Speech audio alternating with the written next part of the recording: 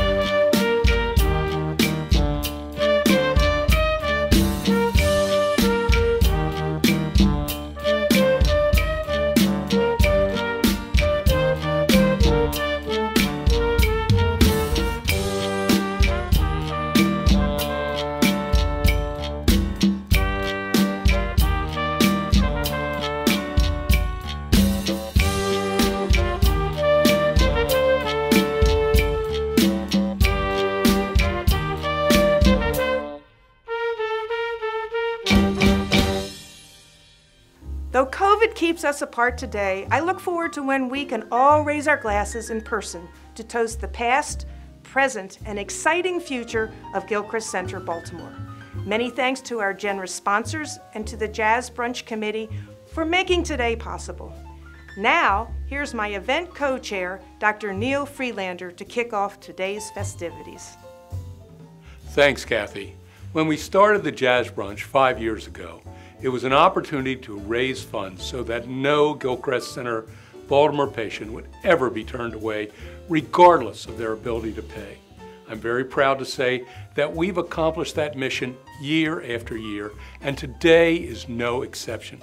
So throughout this morning's event, please consider making a generous contribution.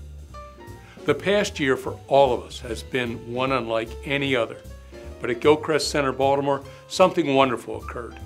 We broke ground on a brand new center on East 33rd Street at the former home of Memorial Stadium. Later, during today's event, you'll hear and see a special preview of the new building that I know you won't want to miss. But now, it gives me great pleasure to introduce a truly remarkable musician and a member of our very own Baltimore community who ironically shares the same name as ours, but has an unbelievable talent all his own, Lafayette Gilchrist. His music draws on the span of jazz history from stride to free improvisation, along with inspiration from hip-hop, funk, and Washington, D.C.'s unique go-go sound. His compositions have been featured on the soundtracks of David Simon's acclaimed series The Wire, and he has performed with Cassandra Wilson, Macy Gray, Hammett Drake, William Parker, and many more. His 2019 Dark Matter and 2020 Now recordings landed him on numerous critics' Best of the Year lists. Please welcome Lafayette Gilchrist. I came to Baltimore to go to college, and that's really where the music started. I had heard jazz before, but the only jazz that I had heard was in the context of DC Go-Go. And I remember a friend of mine came across this cassette tape, Thelonious Monk. And then halfway through the first side, after the second listening, I was hooked. And so, while I didn't have formal lessons, it doesn't mean I didn't have instruction and training. I had plenty of that, because that was given freely in the community. If you showed up and you wanted to learn, then the guys would help you out. These were people that were very patient with me, took me in, and made me a musician. Baltimore people shaped me. Baltimore people embraced me and saw something in me. This town gave me everything. Baltimore will always be home.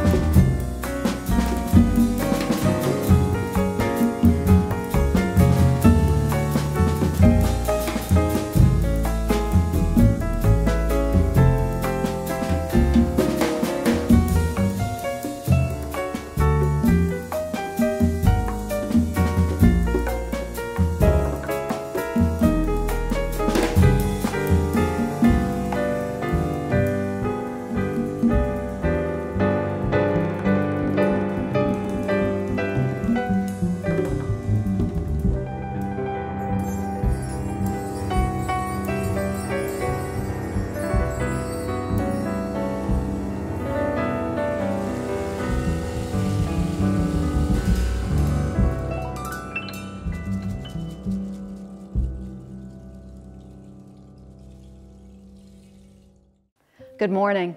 I'm Kathy Hamill, and I'm honored to serve as the president of Gilchrist. Thank you so much for being with us today.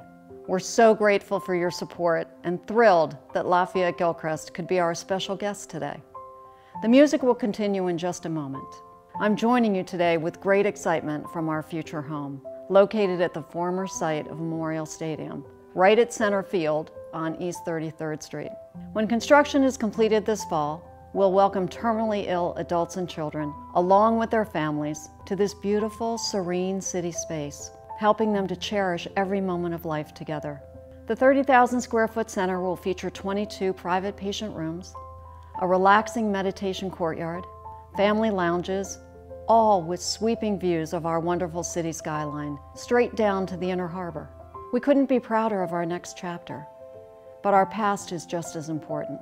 When Gilchrist merged with the Joseph Ritchie House and Dr. Bob's Place on Utah Street in 2014, we made a commitment to continue to care for adults and children throughout Baltimore City and the state of Maryland who needed us the most. Today, many of our patients come from underserved communities across Baltimore. Many are homeless or have no one at home to care for them. Others need pain and other symptom management during their final days. Our Gilchrist Center Baltimore team provides compassionate end-of-life care to everyone, regardless of their ability to pay. That's why events like today's are so important. The monies raised this morning help to provide over $1 million of charity care at our center every year. When we move to our new home at Stadium Place, we will leave behind a legacy of care at Utah Street that will continue through a partnership with Shepherd Pratt's outpatient division, Mosaic. Our former buildings will provide adult mental health services in a group home setting, and we're in serious discussions to convert our second building to much-needed emergency mental health crisis beds for city residents in need. I so look forward to cutting the ribbon here this fall and celebrating our next important milestone in Gilchrist's history. Thank you again for being with us today and for supporting Gilchrist Center Baltimore. Now on with the show.